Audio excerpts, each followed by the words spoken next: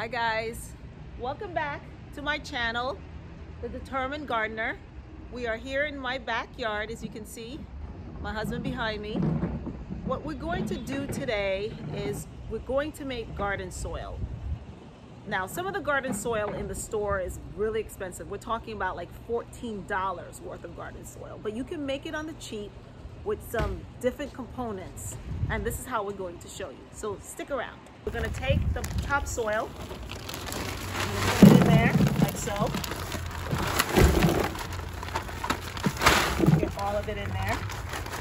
And now we're going to add the compost.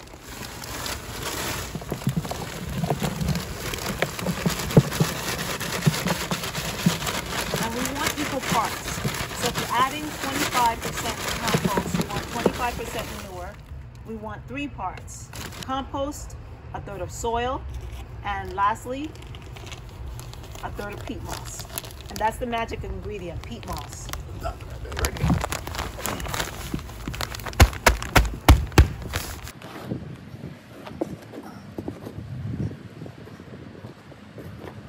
These 3 ingredients we're just adding for and something extra to boost the plant growth and the vegetables. So we have here bone meal, right? You don't have to get this, but we add this in just to give the plants and vegetables an extra boost. So the bone meal will help promote strong roots and early growth.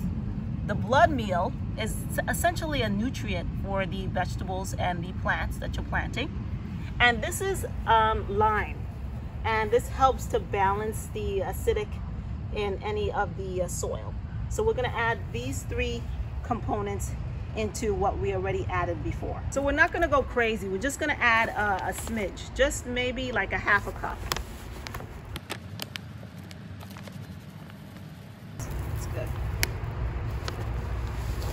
And we're really just trying to eyeball it. We're just adding it for an extra boost of nutrients. All these bags are about $2–3. So you want to use a big wheelbarrow like we are doing to mix the dirt around, or a big pot. You can either use a big pot also. Look at that. Nice soil. That's what you want it to look. Not too dark and not too light. So all this will be going into our raised bed that we just made about a day and a half ago.